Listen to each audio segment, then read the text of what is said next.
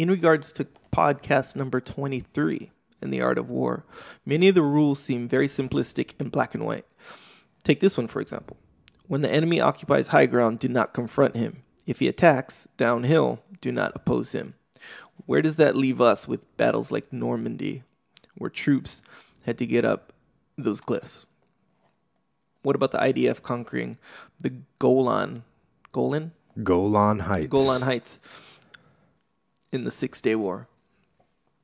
There are many other examples I could give. It's obviously not ideal to do such things as fighting a well-entrenched enemy uphill, but dealing with less than ideal situations is a part of war.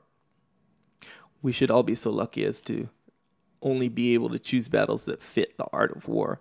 But from my experience, it's often not an option in real life. And you have to somehow get it done anyway. So yeah, this is a pretty simple question with a pretty simple answer too. Don't forget that the laws or the art of war and the laws in the art of war, the rules, the simplistic black and white rules in the art of war are governed by other rules that say to break the rules themselves. Mm-hmm. So just to pull out a couple quotes, I went and pulled these out. Sun Tzu says, "He who can modify his tactics in relation to his opponent and thereby succeed in winning may be called a heaven-born captain." So if you can adapt to the situation and adapt your tactics and modify your tactics. So attacking uphill is a modification of a tactic, right? Yes. The next one I pulled out, Sun Tzu says, "Do not repeat tactics that have gained you one victory, but let your methods be regulated by the infinite variety of circumstances." That answers the question in its own right. Mm-hmm. Let your methods be regulated by the infinite variety of circumstances.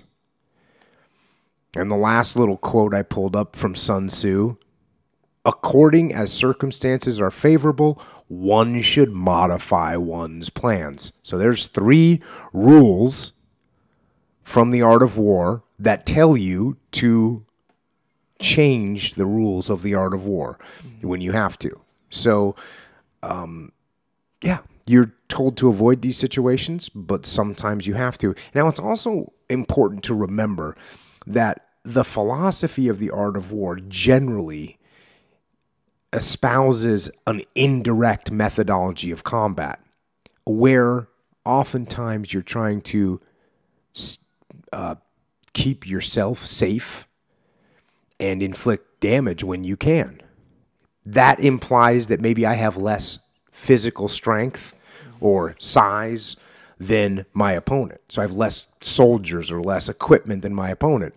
And from that perspective, let me ask you this, would it be smart to attack Normandy if you actually didn't have the numbers to carry out the attack?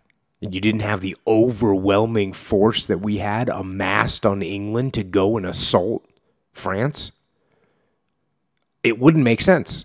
Then it would make sense to continue to obey the principles in the art of war, which is, you know what, we're not going to attack head on. We're going to figure out another way to do it. So, like I said, these are rules, but these are rules like all rules that are meant to be broken when the time calls for it. So, good question, but the art of war answers that question in itself.